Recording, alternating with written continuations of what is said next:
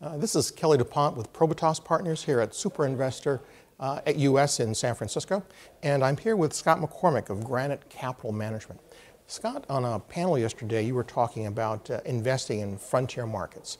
So when investors in private equity are looking beyond the BRICs, looking to, sort of the next China or the next India. When you're looking at markets like these, what tells you that you believe a frontier market is perhaps ready for private equity? It's a great question. It's a combination of factors, I would say. First, you want to see the right macroeconomic conditions within a country, I think. So you want to see, in terms of GDP growth, you want to see, the right demographics.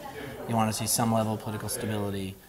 You want the emerging middle class consumer story.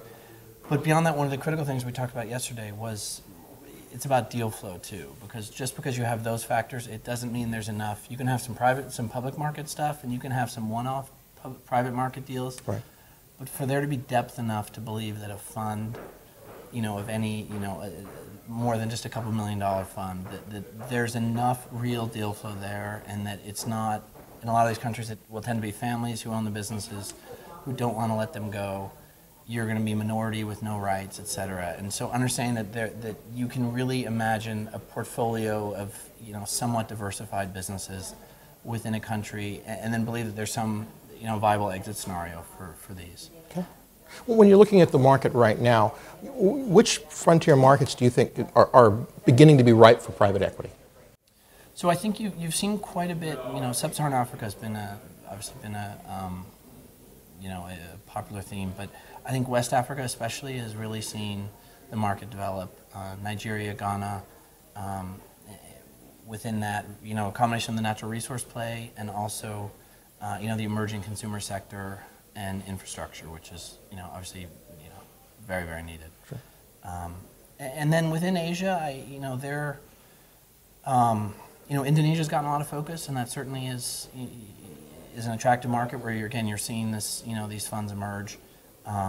And other markets, they tend to be smaller, so it's a little harder, but the Philippines, I think, is starting to be interesting. Mm-hmm. We've never done something there.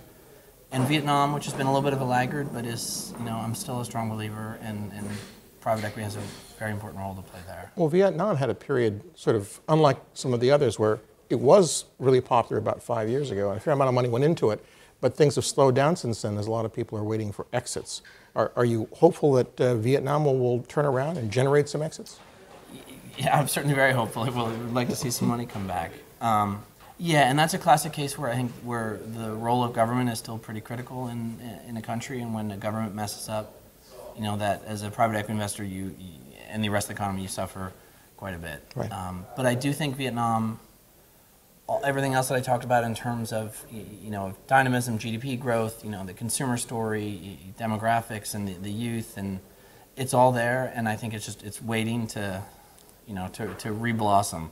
But it absolutely needs some help from the government to get their economics straight. Great. Thanks very much for your insight. My pleasure, Kelly.